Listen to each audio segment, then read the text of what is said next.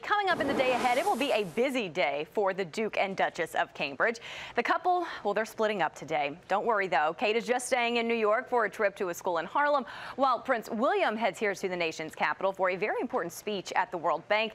And our Brian Carter is live in Northwest Washington, covering all the royal mayhem for us today. Good morning, Bree.